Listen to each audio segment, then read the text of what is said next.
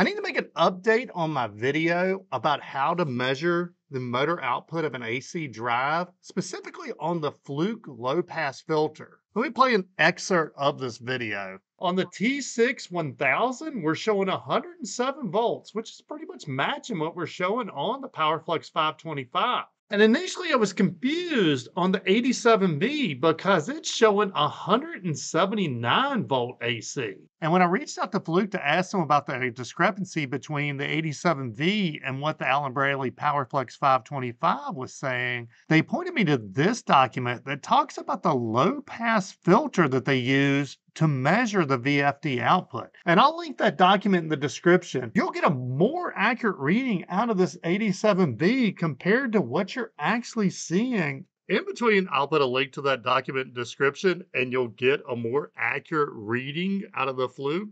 There was another clip there, and I have looked through my clips and I cannot find it. And unfortunately, I've already returned the Fluke meter. But in that clip, I had pressed this yellow button right here.